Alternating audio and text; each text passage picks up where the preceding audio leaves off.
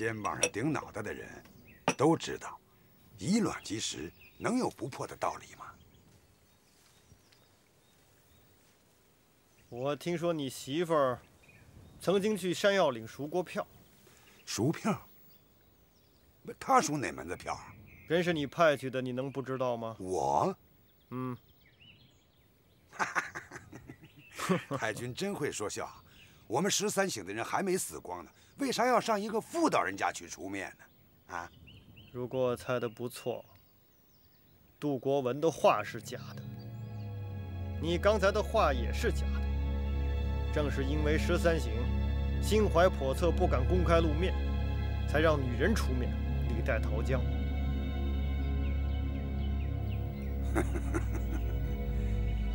太君是个聪明人啊，我耿三的老婆出面，跟我出面有啥两样？要说错啊，那就错在我山规不严，使抗联有机可乘。我们13省跟抗联的事儿，日后会算得清清楚楚。今天的事儿，还望太君高抬贵手，网开一面。在我印象中，耿长毛一向是敢做敢当，怎么今天推三阻四了？敢做敢当不讲，可是背黑锅的事儿，我不想再干了。好，就算山药岭救人的事事出有因，和贵夫人和抗联的人搅在一起，这总是真的吧？抗联？这谁是抗联啊？一个叫雪琴的女人，她曾经给抗联运过武器。雪琴姑娘，认识她？认识，太认识了。据我所知，她给抗联运的那批武器，你别说了，那批武器是我抢来送给她的。说句不怕得罪太君的话，那丫头长得挺好看的，我喜欢她。可她是抗联的人，她把武器交给抗联，这件事你知道吗？我也是后来才知道的。本来我想把她抓起来送给叶先生，可是什么？要是把这么一个漂亮的女人卖出去，我怕我下辈子当太监。太君，你知道太监是啥吧？哎呀，就是男不男女不女的那玩意儿。他都说英雄难过美人关，耿长毛，你的诚实让我十分钦佩。太君，该说的我都说了，该认的我也都认了。你把他们放了，有啥事就冲我来。身为一个长包的，要是连自己的女人都保不了，那我这面子也栽大了。那以后谁还敢跟着我13省混饭吃呢？耿长包，这可不是小事。论罪应当，你可要想好喽。没办法，谁让我是长包的呢？我今天真要是把脑袋缩到裤裆里，那我可真是没脸再混下去了。太君，干脆点，你就给我来个痛快。耿长包就是耿长包，不过我是不会滥杀无辜的。啊！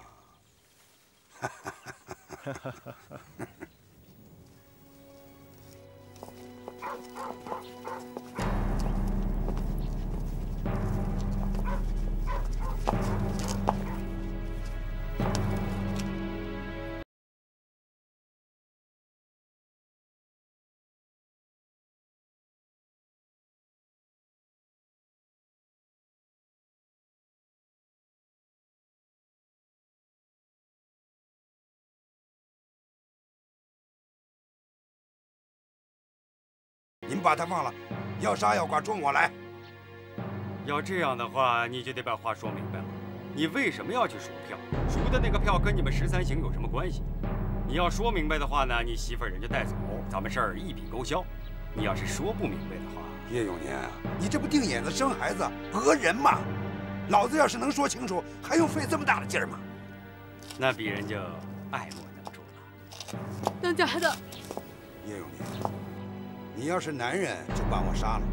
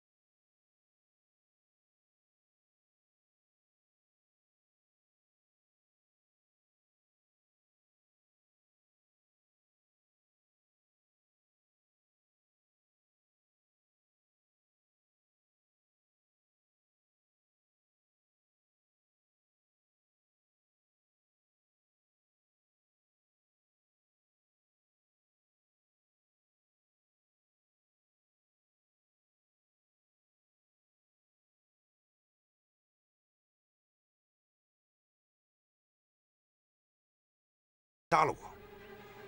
我耿三堂堂的丈夫，看着自己的媳妇死在别人的手里，我丢不起这个人。唐家的，不要走，走，唐家的，你走，唐家的，走，你走。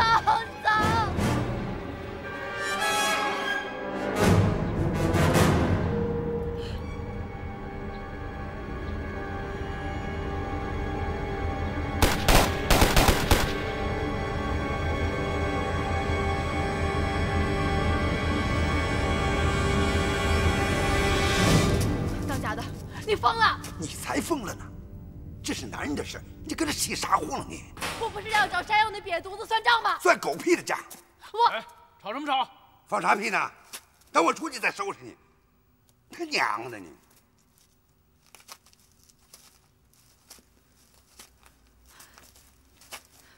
听我说，这事儿你就全推我身上吧。我是你耿三儿的媳妇儿，我扛得住。你瞎扯啥呢？ 把你男人当软蛋了？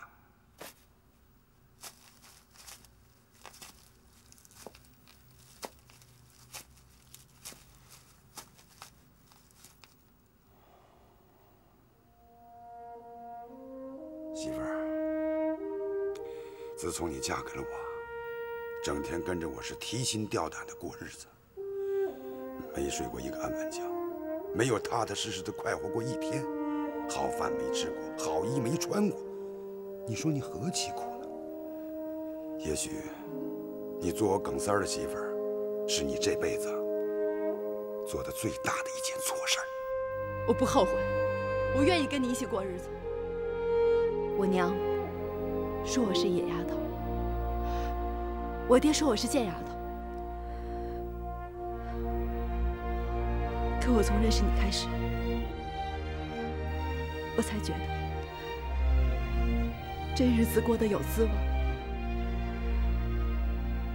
打也好，骂也好，吵也好，闹也好，我这心里踏实。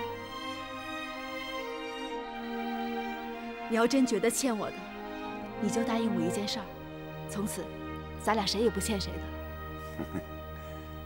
啥事儿啊？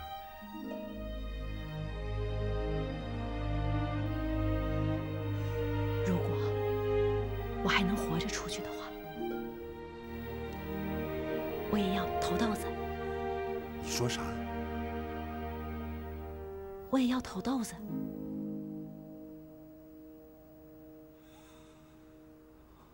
凭啥你们都能偷，我就不能偷啊？咋的？我不配？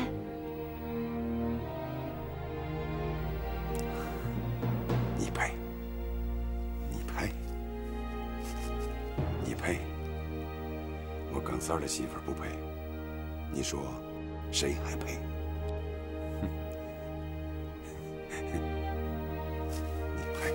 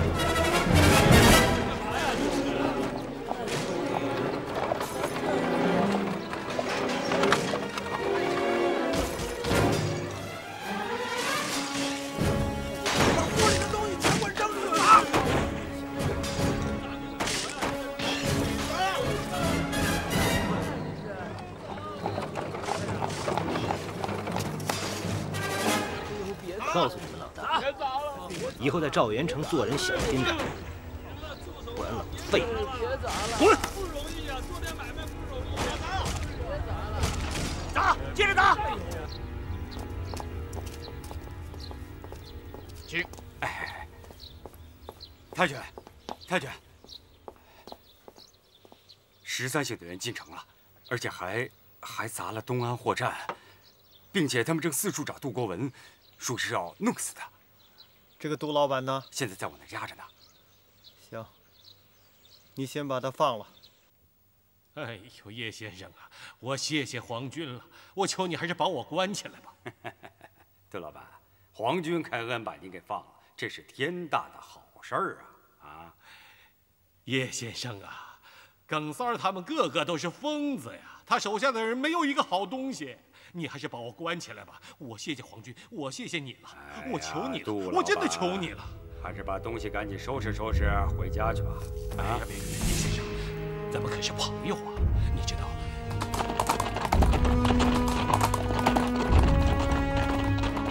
太君，杜国文说的没错，这13省就是一群疯子。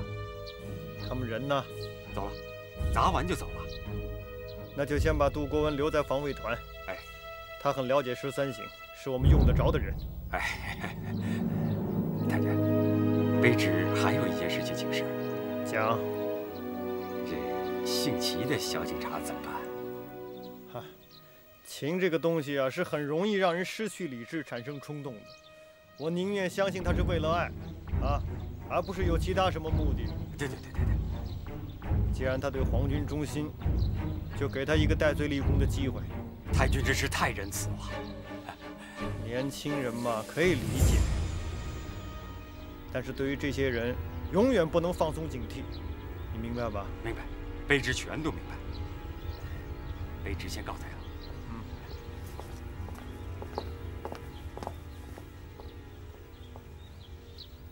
他在哪里？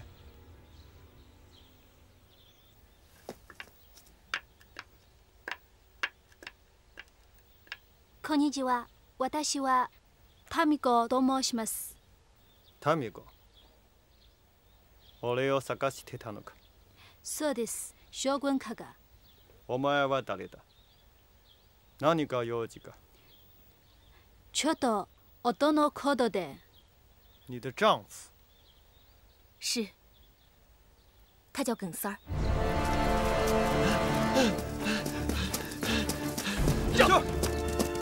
师哥，师哥，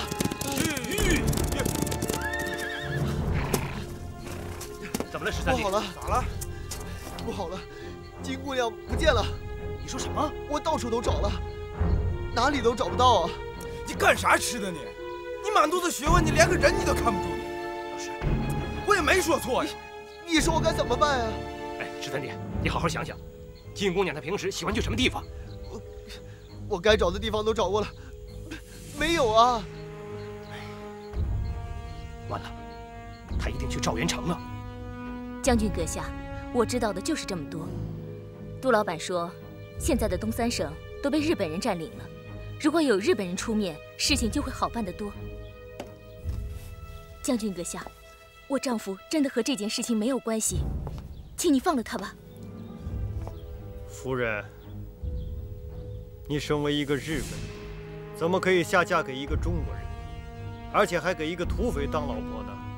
他救过我的命，还为我治伤，他对我真的很好。是他强迫你的？一开始我并不情愿，后来……将军阁下，这件事情我的丈夫真的是无辜的，请你原谅。多美子小姐，我很替你脸红，也替你的家人脸红。我觉得咱们这事儿不能硬碰，如果强行救人，不但解决不了问题，还会彻底暴露咱们的身份。五弟说的没错，渡边真雄还在赵远，咱们要硬拼的话，肯定是下车。那你们说怎么办？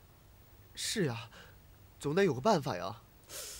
其实我倒有一个办法。说，这儿的土匪呀，经常用一种叫保甲制，咱们可以去试一试。什么？保甲制？没错，这办法灵验得很，就这么办吧。行。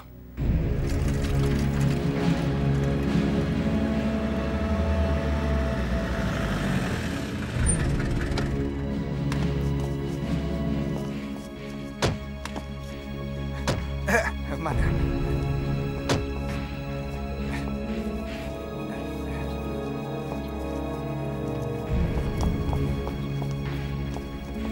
哎，你们家老爷呢？你们是谁啊？我们家老爷不在。你们是干什么的？好好看看，日本朋友。我家老爷的确不在家。什么意思呀？不想让先生进是怎么着？不敢，你别请。哎，请。干啥呢？进去啊！进去。你们是干什么的？日本人你还问干啥？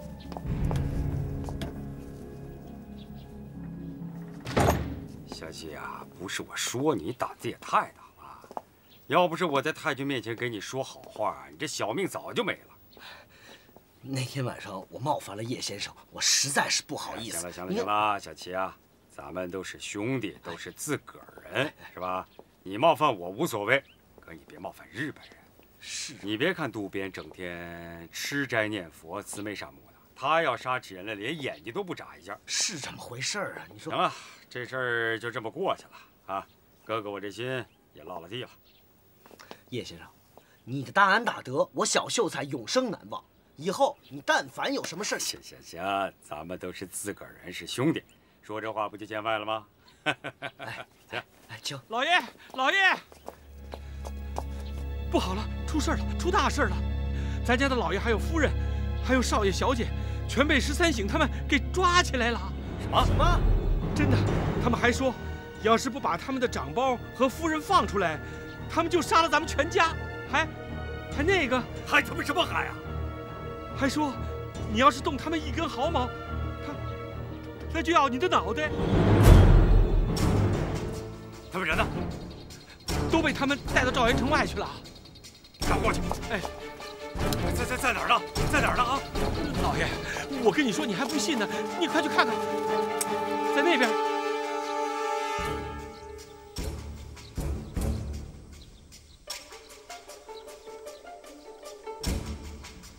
叶先生，这怎么办啊？你快安排人，赶紧跟他们谈判去，尽量拖时间。不行，老爷，他们说要单独和你见面。备马！哎，撤！别开枪！别开枪！姓叶的，你敢抓我们长包的？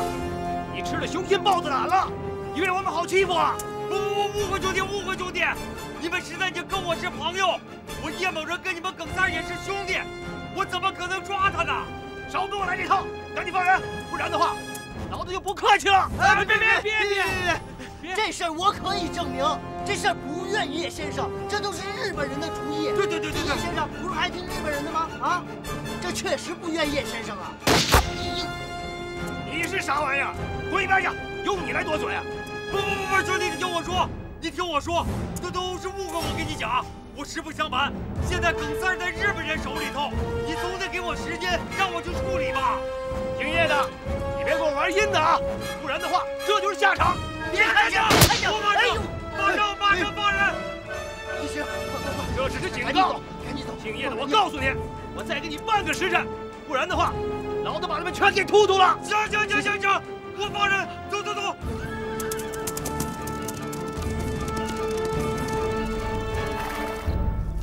太君，这种损招只有土匪才能想得出来呀！太君，你别不管呀！你要不管的话，我这一家10好几口的人全完了。更衣。谢谢太君，就在上面，就在那儿。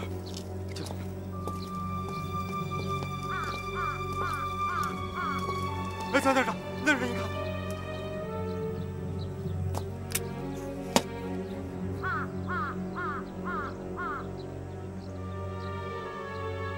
将军阁下，我们的大炮已经准备好了，随时可以开炮。不能开炮，将军！那10多口的人全是我的家人呢，将军。是啊。胆敢！大日本皇军决定的事情，谁敢阻拦？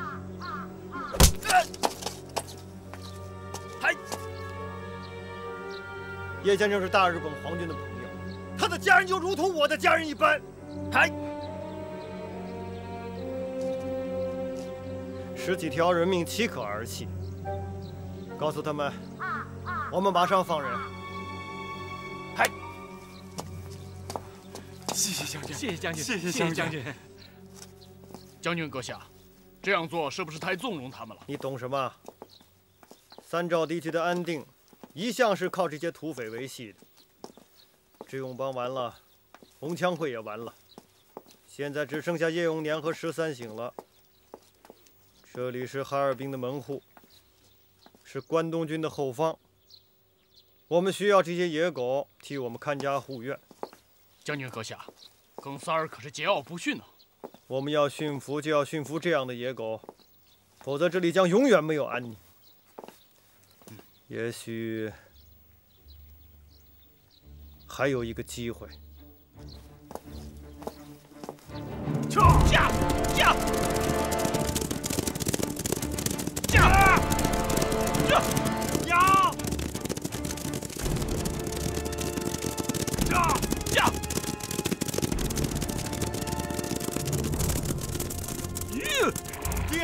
爹，快都给我解开！快点儿！爹，呀！爹，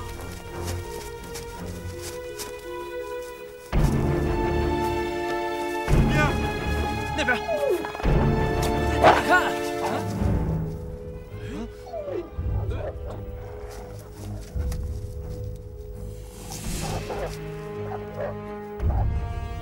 马岗三儿。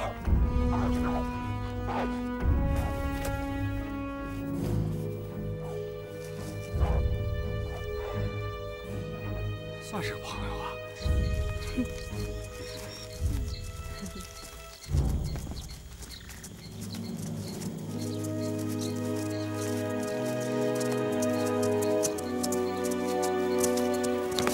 我耿三儿啊，没看错人。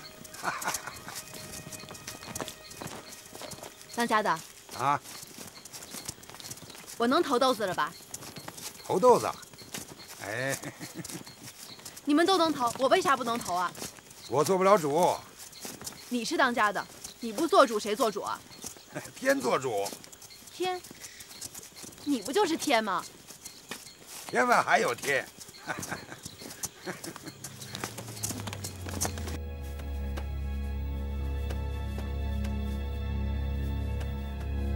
老爷，怎么样？老爷，你可别说，这13省还真守信用。把老太爷和咱家的亲属全都送回来了，你快去看看吧！快！在哪儿呢？当家的，你这要带我去哪儿啊？去了你就知道了。干啥呀？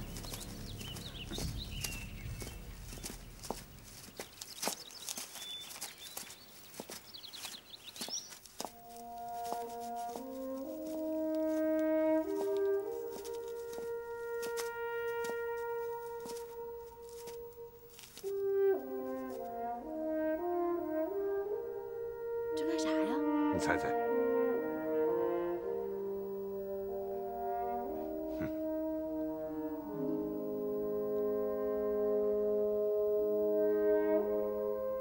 这啥呀？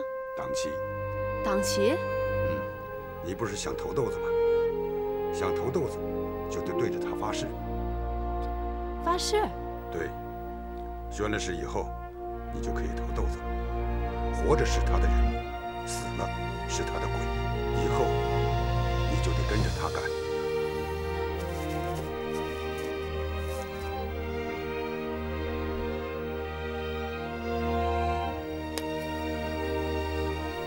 邱淑清同志，通过耿三儿和杜国文的介绍，经党政部研究决定，正式接纳你为中共党员。跟我来。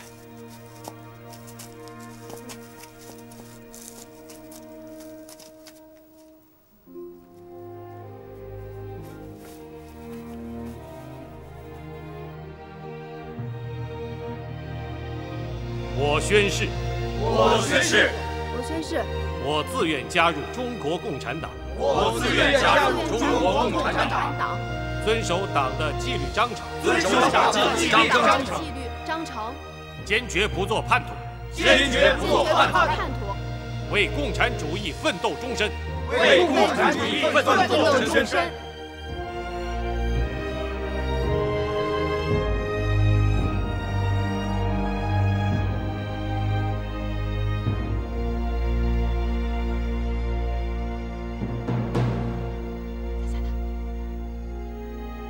家的，当家的，醒醒，醒醒！你说你这深更半夜的扯啥呀？哎，啥时候我能投豆子？啥时候投豆子？不是你想投就能投的。不是说举了手就能投豆子了吗？该让你投的时候，就会告诉你。睡吧，时辰不早了，啊。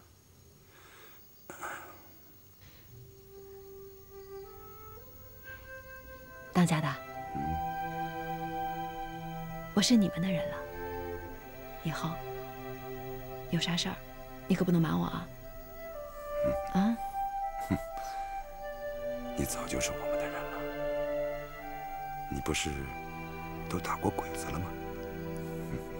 睡吧，啊！啊，我知道了，只有打了鬼子，才能投豆子。那可不是一回事。睡吧。哼，这老七呀，他们也太不像话了啊！一口气砸了我半年家当。不这样，这叶永年能信得过你吗？他信我，我看他信你才是啊！哎呀，你知道这叶永年怎么说你吗？他说三赵地区出了那么多混蛋土匪，全加在一块儿也没有耿三儿一个人混蛋。咱啊，还是不能掉以轻心。这叶永宁和渡边正雄，可不是好糊弄的。我就奇了怪了，哎，你怎么就成了渡边正雄肚子里的孙猴子呢？嗯，我跟他是老相识了，不瞒你说，我这心里还真有点怵他。你以为渡边正雄他不想收拾咱13省啊？他是没办法，他有他的难处。六蛇帮、智勇帮、红枪会这几个山头相继都出了事儿，他所谓的安全区，基本的结构已经发生了变化，没了土匪的保护，他的后方就变成了前方。他拿不出那么多的兵力来保护安全区的安全。我琢磨着，这个渡边正雄，他是在押宝。他希望咱是真正的瘤子，可以给他看家护院的狗。然而，他一刻也没有放松对咱的监视，所以啊，咱要格外小心。哦，对了，我想起来了，前天呢，他还跟我说他是后娘养的。哎，这让我奇怪的是，他的上边啊，好像有一股什么势力，他不知道。哎，这三赵地区防卫总团团长都不知道。我琢磨着，这股势力的来头啊不小。这股势力就是我们一直要查找的那张暗牌。没错。一人之下，万人之上。哎呀，他可以做叶永年做不到的事儿。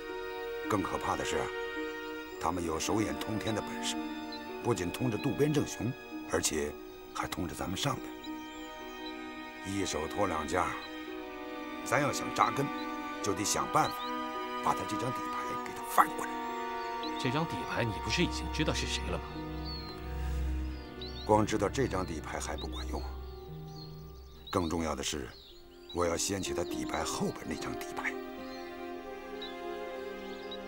哎呀，照你这么说的话，可就玄乎了。长毛的，二哥来了。啊，我去看看。哎，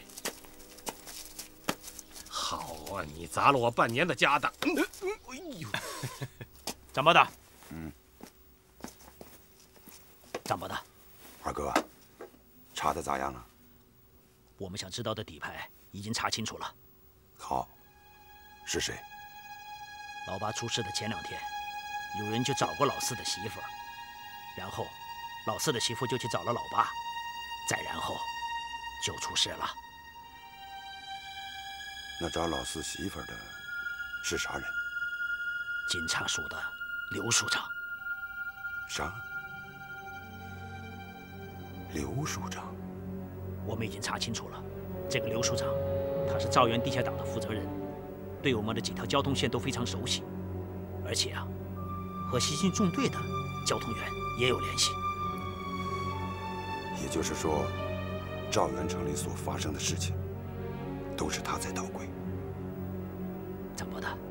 现在呢，还不能确定，但十有八九跟他有关系。如果真是那样的话，那许多疑难的问题就好解释了。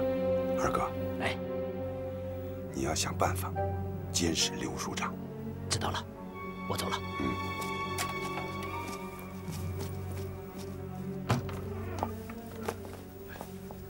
雪琴，舅舅，哎，慢点，感觉怎么样？我好多了。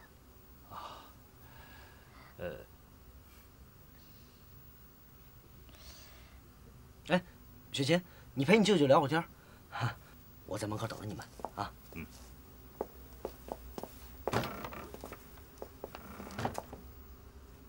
雪琴啊，赵源，你不能待了，这个地方常住也不是个办法。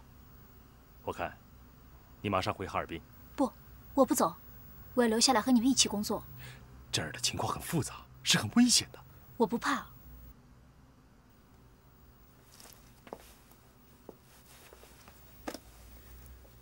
雪琴，有件事情，我一直想问你。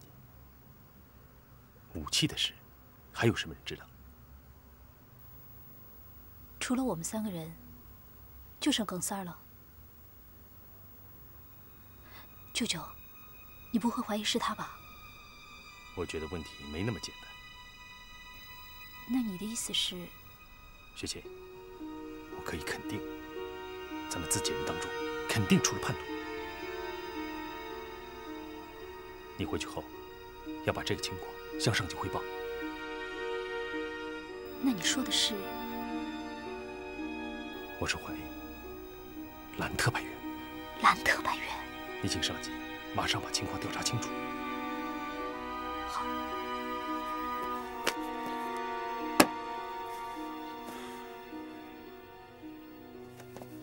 老师。哟，春子，你回来了。哎，你受苦了。我没事，老师放心。为天皇陛下效忠，是我的职责。好点了吗？带过什么好消息了吗？刘署长让我回省里了解蓝先生的情况，他现在已经不是简单的怀疑他了。这抗联不是也在查内奸吗？那就把那个姓刘的推出去，让他们自己跟自己斗吧。嗨。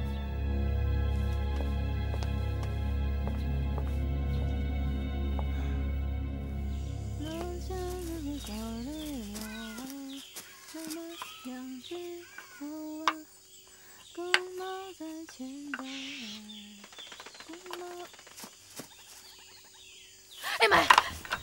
谁？有人！咋了？出啥事了？哎呀，十二弟，啥时候回来的？半夜里。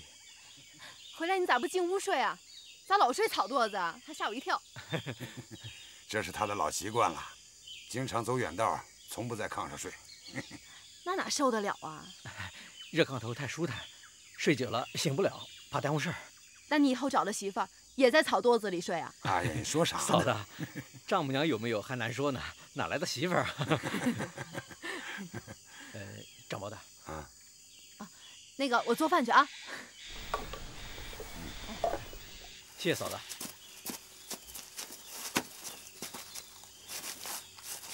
啥情况？老板到了，想尽快见你。好，进屋吧。哎。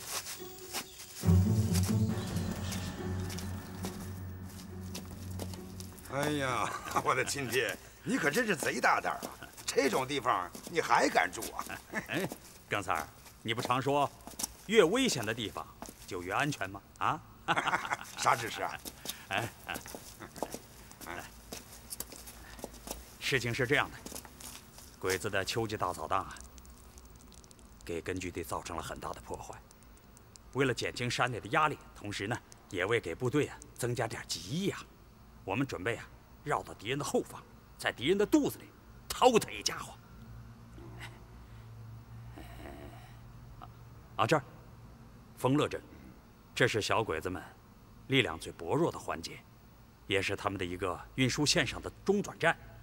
敲掉了它，不仅掐断敌人的一条运输线，而且也给我们的山里补充了给养。这一仗你得打好了，你们13省要好好的配合，争取打个漂亮。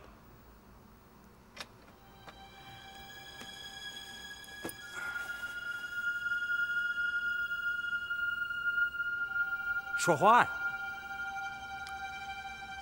丰乐镇处在哈尔滨和赵源之间，他自身的防卫虽然薄弱，但却可以在短时间内得到增援。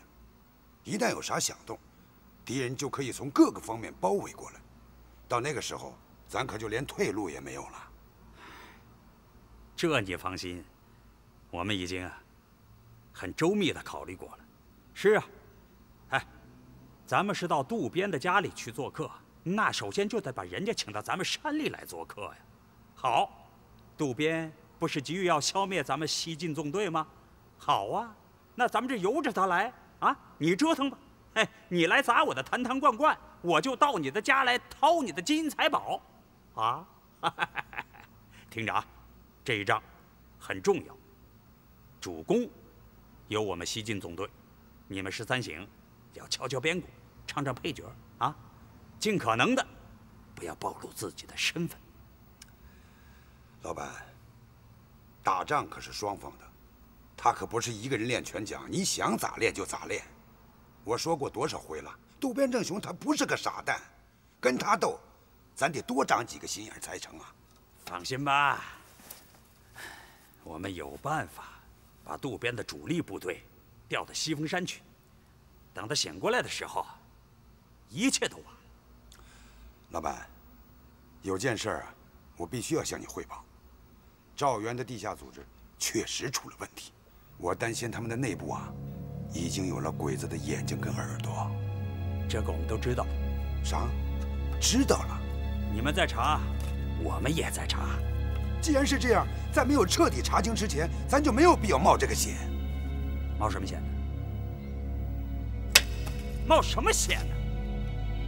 我他娘的打仗还问你呀？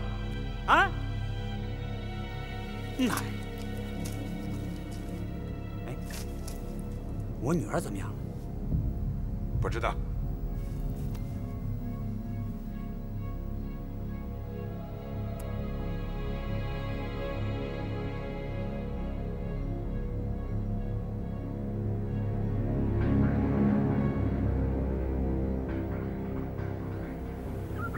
学着点。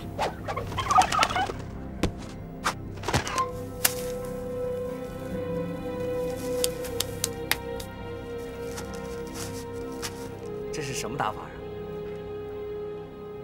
这叫猎人的打法，我阿爸教我的。以后你打猎的时候，能不用猎枪就尽量不用猎枪，那样伤到动物的皮毛，而且肉还不好吃。隔行如隔山，看来我以后真要拜你白长毛为师了。行了吧你？又来一只，该你了。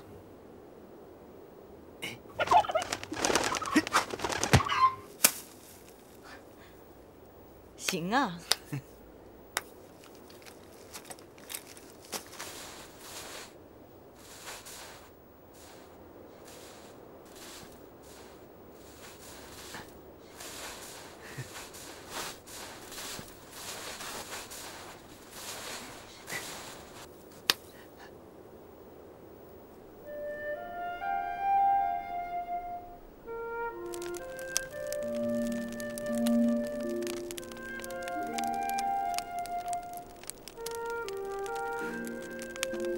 来，掌门的，请吧。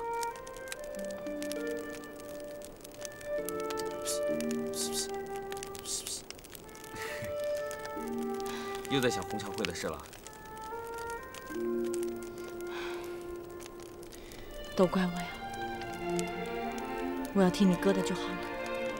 也不能把红枪会整成这样，彪子哥也不能死。事情已经过去了，想那么多干嘛呢？那么多兄弟都跟鬼子们拼死了，我这个长包的还活着，我真没脸活着。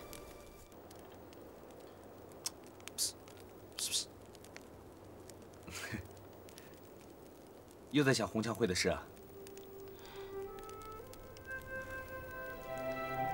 都怪我呀！我要听你哥的就好了，也不能把红枪会整成这样，彪子哥也不会死。事情已经过去了，想那么多干嘛呢？那么多兄弟都跟鬼子们拼死了，我这个长包的还活着，我真没脸。哎，看来你还是没明白。我哥说了，咱们现在这叫等待机会，等机会一来，就好好打小鬼子一次。那，吃吧。你别跟我掰了，我不想吃。别想那么多了，何必给自己增加痛苦呢？如果同样的事儿搁在13省身上，你会咋样？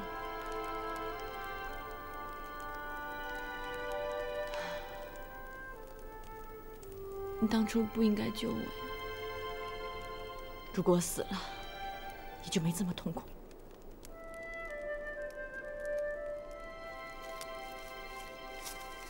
你放心吧，我们回到山里，一定会通过省委仔细调查地方组织内部出现的问题。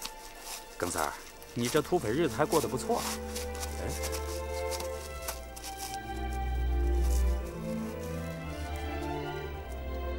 耿三儿，看样子老九的伤好多了啊。是啊，多亏了白玉姑娘和巴托老叔的照顾。我闺女心情怎么样？哎呀，她是走着站着都想报仇啊！她的红枪会现在的人马可全靠她了。是吗？她一个女孩子家的，能行吗？哎，有老九帮着，没啥问题。啊，她老九倒成了党代表了。嘿嘿。哎，邓三儿。我咋觉得你家老九好像勾搭上我闺女了？啊？哎，他们俩在一起挺般配的嘛，不是？走吧，去看看你的宝贝闺女吧。走，咱们要成亲家了啊！哎，出去。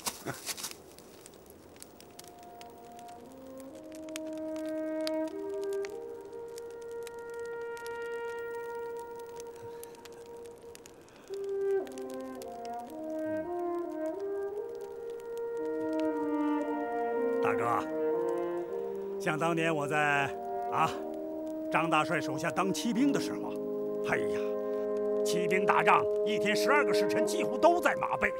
哎，你等到战争一结束一下马，你看他腿都这型了，走路都这样了。哎，你别把我闺女也带成罗圈腿了啊！哎，刘处长。雪琴呢？走了。走了？去哪儿了？去哈尔滨了，而且也不会再回来了。齐金佐，我谢谢你救了雪琴，但是你们是不能在一起的。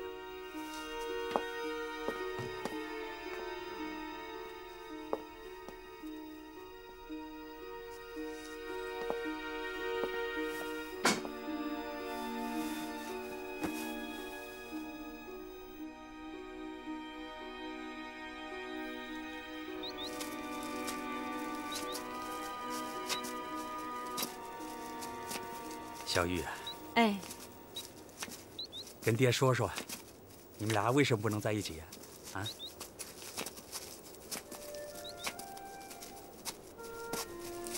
爹，我已经是别人的媳妇了。哦，这个耿三儿跟你阿爸跟我已经说过了。吴彪是个英雄，也值得我们钦佩。不过他现在已经牺牲了。已经不在了。爹，是彪子哥不在了，但是我还在。我还是红乡会的长包的。红乡会的大仇一天不报，我哪有心思想别的事儿啊？红墙会的仇啊，不是你一个人的仇，是大家的，是中华民族的仇。孩子，相信我，这个仇，爹会报的，一定会报的。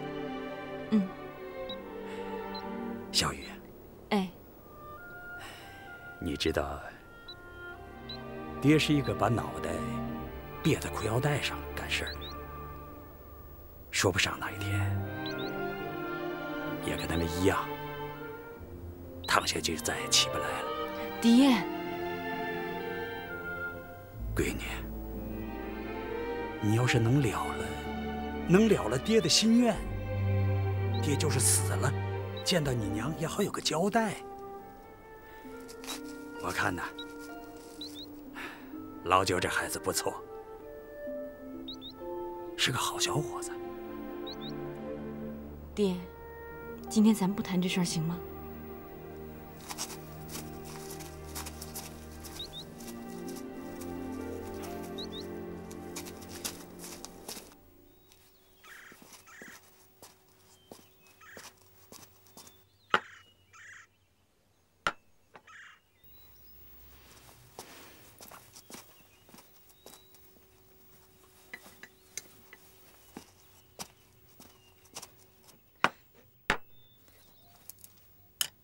吃饭了。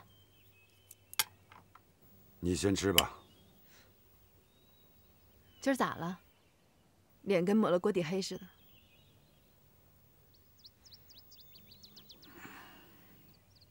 谁又惹你了？行了行了，快吃饭吧。吃完饭，我还有事儿跟你说。我说你烦不烦？我不是跟你说了，你先吃吗？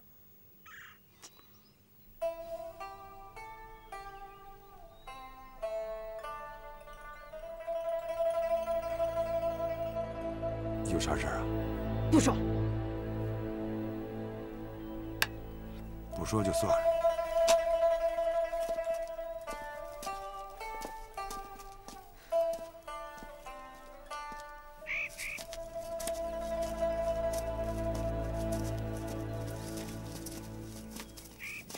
张包大，哎，等，怎么了？这哪来的酸白菜啊？这玩意儿下酒可是好菜，给我留点啊！哎，张包大，这不是给你的，是给三娘的。三娘想吃酸辣白菜，让我去给她找来的。这都学会使唤人了。那我给她送进去了。好。哎，慢点，别洒了啊！哎，那你咋来了？嘿，我咋来了？我说长包的，我得恭喜你呀！恭喜我啥？我这满脑子都是酱子，愁我还愁不过来呢。你该不是赖了不想请客吧？我请啥客啊？啊？我说老五，你要是想混吃混喝，总得找个理由吧？嘿嘿，那你要是不想请客，那你也得找个理由。那当然了。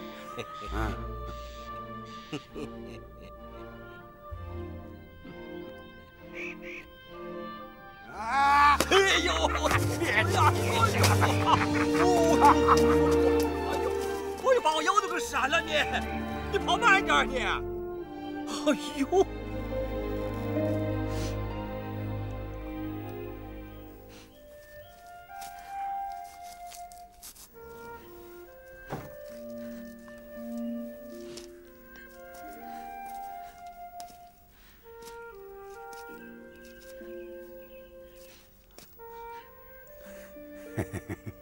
媳妇儿，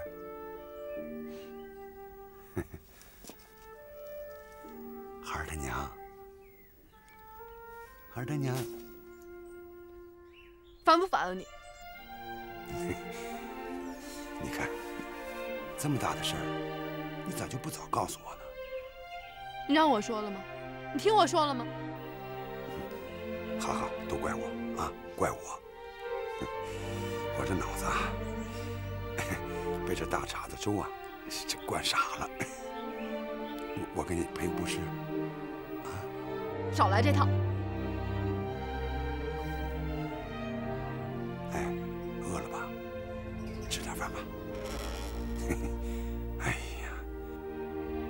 饭都凉了，我去给你热热。我不吃。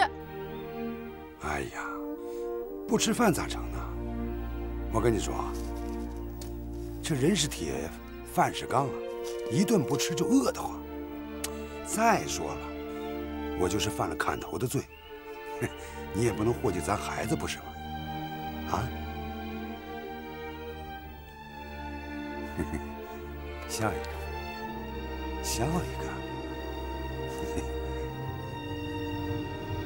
要不我给你跪下？我跪下了啊！我跪下了啊！我真跪下了啊！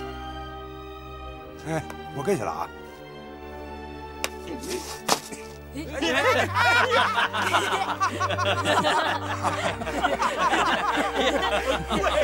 小包的，跪啊！快跪啊！嫂子，咋不跪了呢？怎么不跪啊？跪啊！跪啊！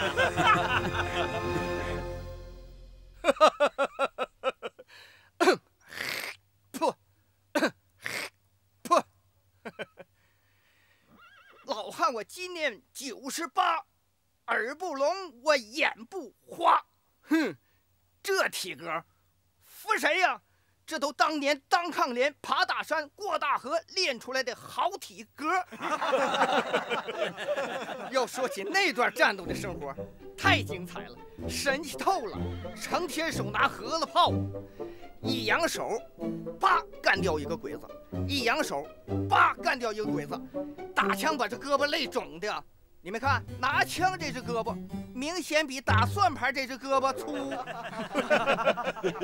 那段生活精彩吗？也危险呐！我挂了好几回花呀！哎，你不信？没女的吧？我把裤子给你们脱了看看。嗯，哎呀，脱！哎，这一出汗，你说还不好脱呢脱！哎，看肚皮这伤疤没有？这是上警察署抢枪的时候受的伤，啊！看屁股蛋了这疤了没有？这是抢鬼子凉裤受的伤，现在一下雨还是痒痒的，哎，越挠越痒痒，看着没有？哎呦，来人了！哎呀，这鬼子打跑了，日子也消停了，饭馆也让常大仙那么小子给造黄了。鸡鸭归田，种地了，这一片地都是我种的。天挺好，铲铲。哎，这是人老屁股松，干啥啥不中。铲地得拿锄头，怎么整个镐来？你说？哎，就这么对付跑了。哎，见羊儿啊，花园中啊，哎，真沉呐。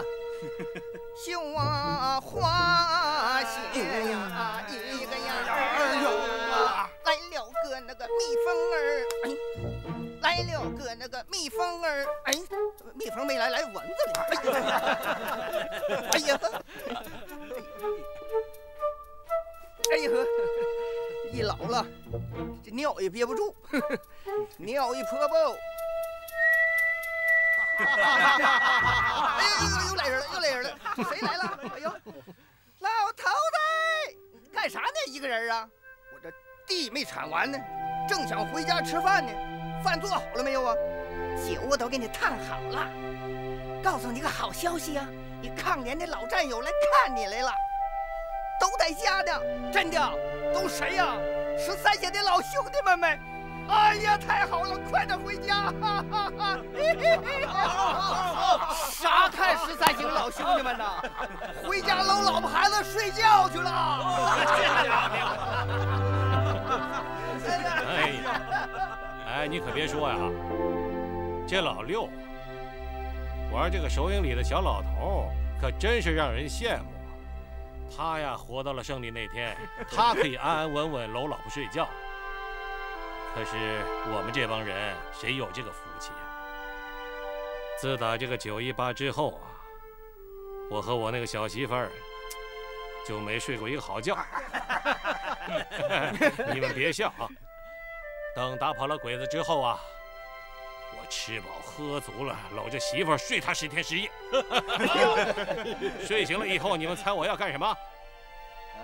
我要把弟兄们凑在一起，成立个剧团，每天唱戏。咱们上北平下天津，哪热闹去哪儿。咱们每个人都练上一手绝活。老六，你接着整手影。哎，说到咱们长包的，我也给你想好了，你呀，弄一身好行头啊，天天唱那个丢戒指，不许唱那个18摸啊！我才不呢！要是不打仗了，我就带上我媳妇儿和老九回山东老家买上2亩地，再跟老九说上一房媳妇儿，这辈子啊，我也就交代了。哎，我呀，等把这小瘪犊子日本鬼子给赶走了以后啊，我呀，首先把我这3撇小胡子给刮了，还我英俊小生本来面目。还没完呢，还没完呢！我跟你说，我要娶个老婆，我改行了，我不口吐莲花了，我也不算命了，我带着老婆孩子，我到街上去卖烤白薯。我呀，3个铜子儿1斤，刚出炉的，嘎嘎甜。要是不打仗啊，我就回老家，陪我爹娘踏踏实实的过一辈子。哎，弟兄们，等小鬼子打跑了，我就不杀猪了，我养他几百头猪，我让那帮地主老财们看看，我也能养猪。我让他们杀，我让他们卖去，我收钱。小子，等赶走了小鬼子，我就娶个天下最漂亮的媳妇儿，让她给我生一窝小毛崽子，一个比一个跳得高。等革命胜利以后，我就回老家，当一名教师，教孩子们读书识字。哎，长包的啊，要是嫂子生了的话，不管是男孩还是女孩，都送到我那里去，我来教。就上主意，等以后不打仗了，我得好好琢磨琢磨，我得琢磨出一种药来，让咱兄弟们吃了不死，咋整也不死。好，好，嘿嘿，好。要是早琢磨出来，4哥跟8哥吃了多好。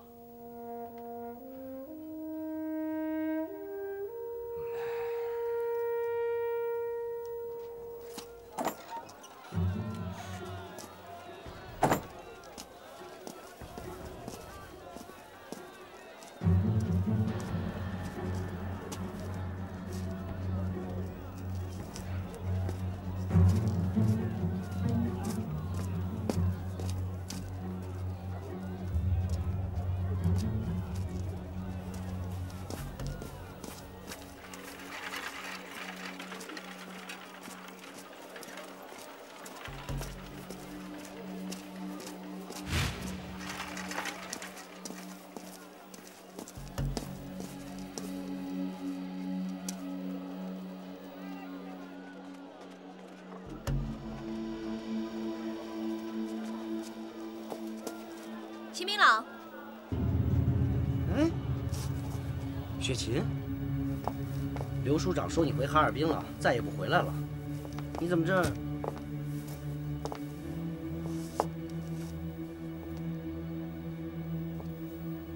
雪琴，你怎么了？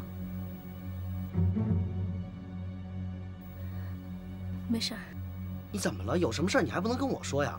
你还不相信我呀？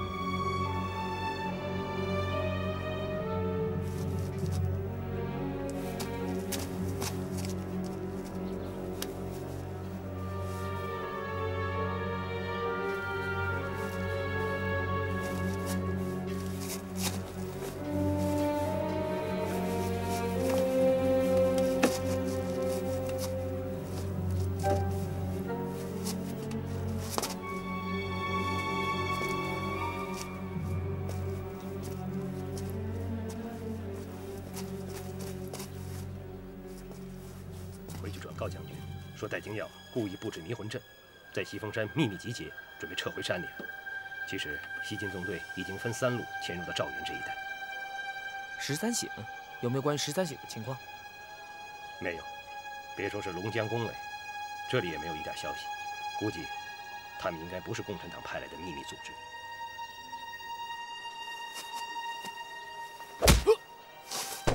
什么？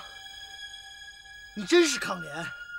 事到如今，我也不想再瞒着你了。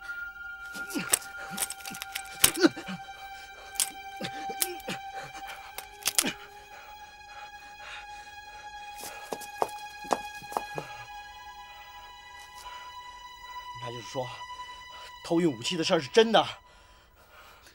是真的。我通过耿三弄到武器。 然后运回了山里。雪琴，这些是要掉脑袋呀！这个，完了。叶先生跟我说你是抗联，我还不相信，我还救了你。这事要让我们署长知道了，要让叶先生知道了，要让渡边正雄知道了，我前途，我这小命不就全完了吗？雪琴，你把我坑苦了。明朗，你别动，你不能这么想。 你救了我，是为抗联做了好事。你这样不仅没有毁了你自己的前程，反而可以重新做人，参加到我们的队伍中来啊！我不参加抗联。明朗，你爱我吗？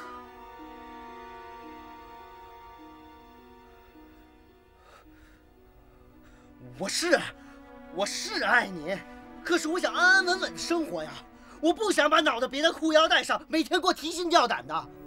雪琴，你今天说这句话啊，就当我没听见，啊，就当你从来没跟我说过。从今以后，你走你的阳关道，我走我的独木桥啊，咱俩谁都不认识谁啊，咱俩谁都不认识谁啊。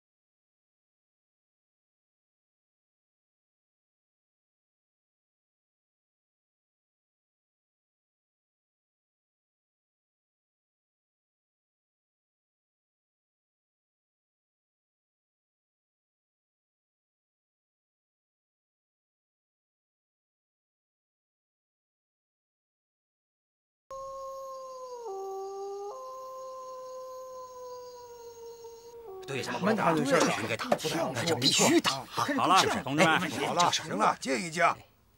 绝对没错。这次西进纵队要深入敌后的意图，我想大家已经猜个8、9不离十了，啊？对，是这么回事。山里啊，太难了，而敌人在后方的日子都过得很轻松。 不行啊，我们绝不能让小鬼子的日子过得这么自在，所以把大家召集到这里来，就是合计合计，有什么想法，有什么意见，咱们就当面锣对面鼓的说一说，对不对？长毛的是这意思吧？大伙儿都说说吧。哎，我觉得这是好事儿啊，他们早就该打击一下小鬼子的嚣张气焰了，你们说是吧？对。 我也觉得现在应该是最合适的时候。鬼子把所有的注意力都放在赵源，我们可以攻其不备。丰乐镇呢，那是鬼子的一个重要据点，同时也是防守上最薄弱的环节。拿下它应该不是问题。对，如果打了丰乐镇，对赵源它也是一个震慑。丰乐镇啊，正好是鬼子的一个货物中转站，拿下丰乐镇可以给山里弄点给养啥的，是不是？对。丰乐镇的鬼子、伪军和警察署一共也不过400-500人。 就算不用西进纵队，我看就咱13省就能拿得下来。好，大家说的都不错。同志们，只要咱们的计划周密的话，我想啊，拿下丰乐镇，小菜一碟。耿三儿，你说是吧？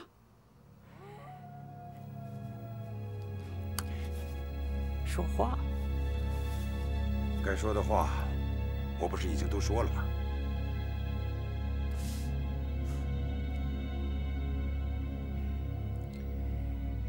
现在是党员会议，不是闹情绪的时候。大伙儿考虑的都是对咱有利的因素，为啥就不考虑一下对咱不利的因素呢？如果都是便宜的买卖，开这会有啥用呢？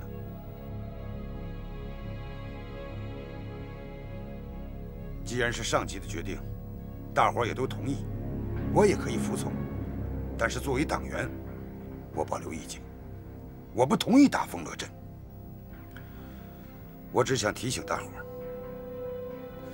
咱要站在渡边正雄的角度考虑一下，他为啥狡猾？就是因为他经常站在对手的角度来考虑问题。他的兵力不弱，可他从不轻敌。就连突然冒出个13省，他都试来试去。为啥？因为他懂得防患于未然。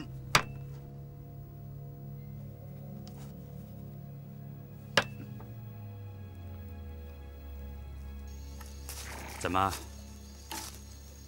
你还想说什么？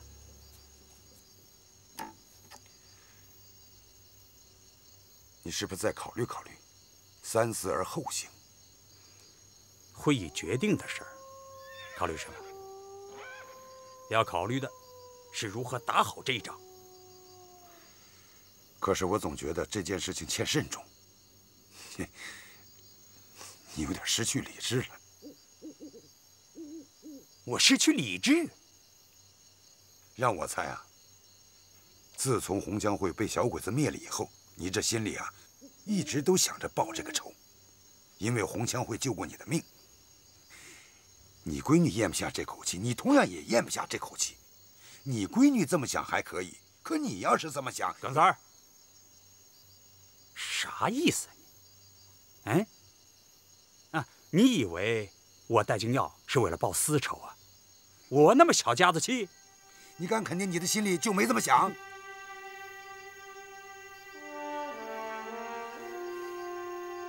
老板，以前你可从来没这样武断地决定过啥事儿啊！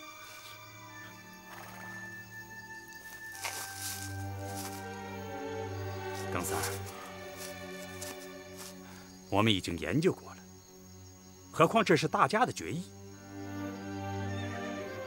是，我是想过我的女儿，也考虑过红枪会，但这肯定不是这次战役必须要打的根本原因。你想过没有？万一失败了呢？哎呀，这个世界上根本就没有什么万无一失的战役。何况，我们已经经过了周密的布置。老板，执行命令。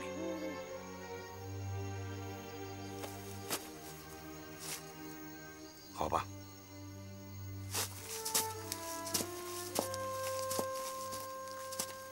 我们要从左右两侧对西峰山进行攻击，一定要全歼戴金耀的西进纵队。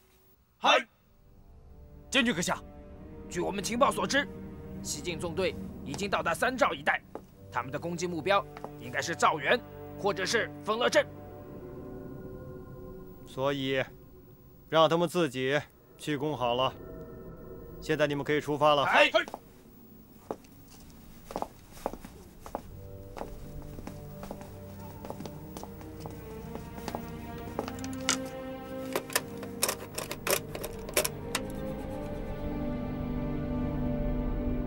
请接关东军司令部，我是渡边正雄，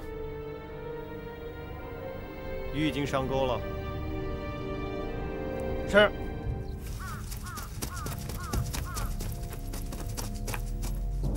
报告。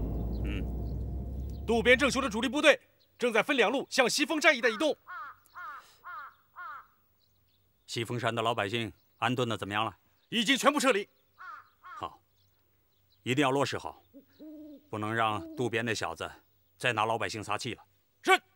命令1支队原地不动，继续监视敌人。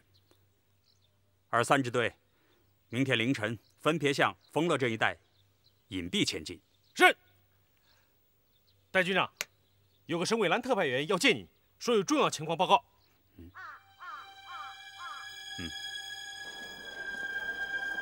哎，客官慢走啊！哎，2位客官，里边请。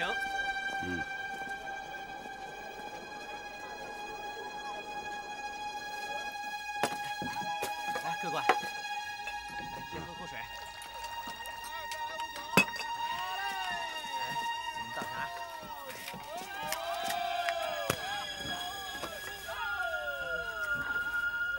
怎么的？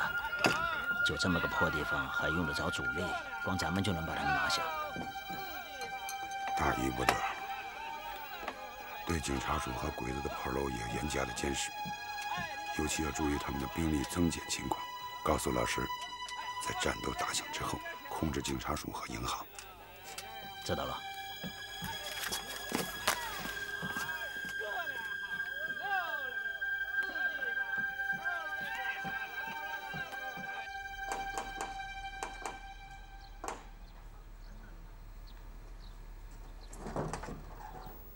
是一弟，大哥在吗？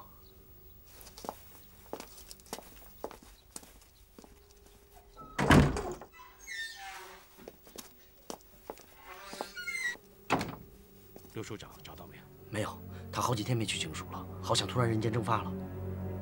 一定要找到刘署长。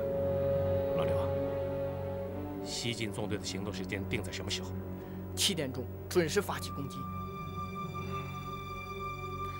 还有不到8个小时了，老刘，你得留在饭庄里。如果有什么突发事件的话，咱们也好及时取得联系。知道了。11点，你回到警署以后，要把所有警员全部动员起来，一定要设法找到刘署长躲在什么地方。记住，不到万不得已，不能伤害他。咱们要的是活口。好。老刘，我得赶快回到防卫团去。如果敌人真要耍什么花招的话，防卫团那儿不可能一点动静也没有。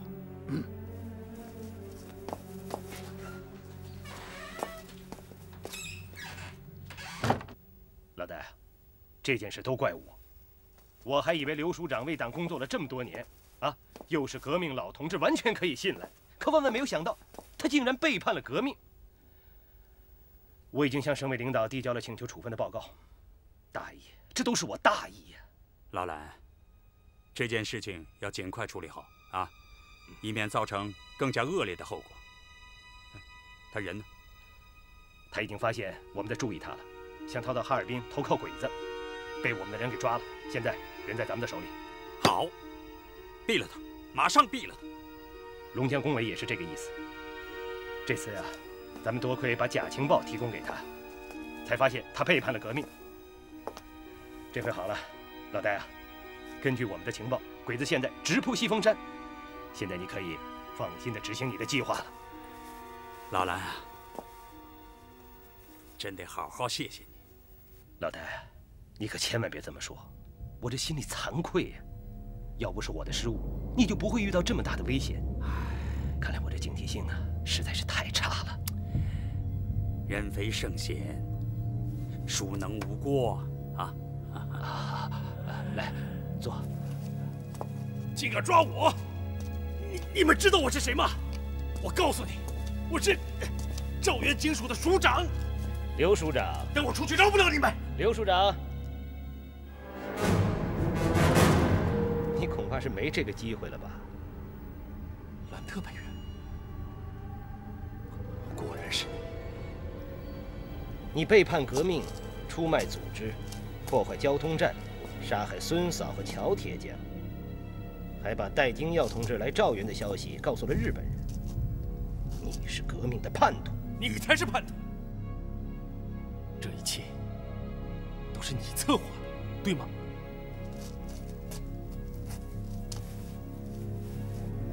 你现在才知道这一切，是不是太晚了？蓝志远，人民迟早会惩罚你。惩不惩罚我并不重要，现在最重要的是，你将受到惩罚，而不是我。啊，对了，我还要告诉你，你的人在到处找你，而他们可不是为了救你，是为了杀你。因为你是内奸，你是叛徒，你做的每一件事都死有余辜。蓝志远，你他妈才是叛徒！你这个日本人的狗！狗！现在，抗联要处决的叛徒是你，被人唾骂的人还是你。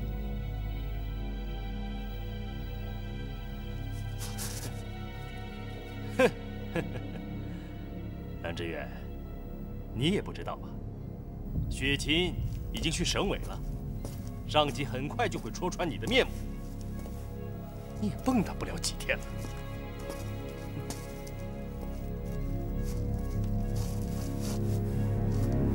刘署长，你是不是太天真了啊？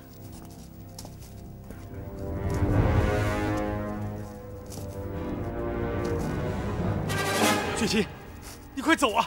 蓝志远是叛徒，快走啊！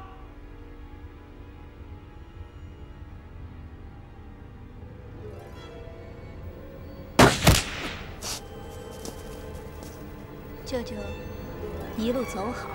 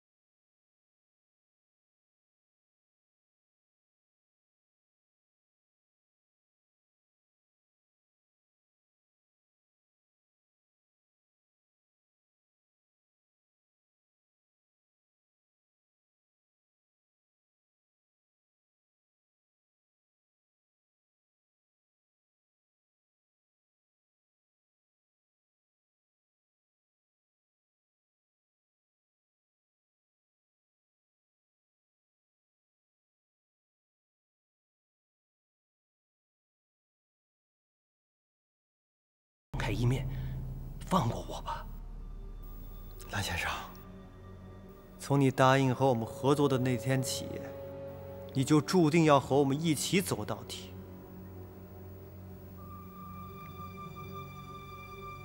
你是个聪明的人，我相信你会做出正确的选择。不，我真的不想干了。我再也不想参与任何政治斗争了。你必须要跟我们合作，这是你唯一的选择。当然了，我可以把你放了，马上就放。但是你想过吗？即使我把你放了，你还能回得去吗？啊？你的那些同事会饶过你吗？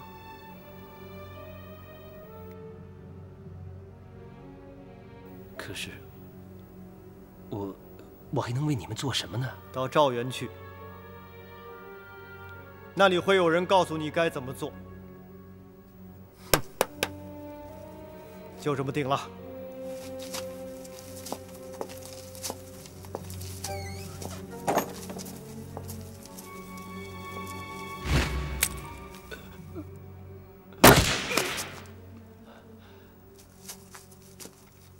薛琴，你，我们不能留下一点痕迹。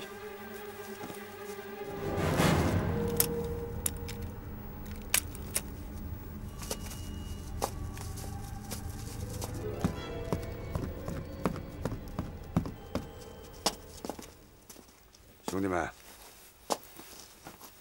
赵元和丰润镇方面已经都安排好了。现在的问题是，要防止突如其来的变化。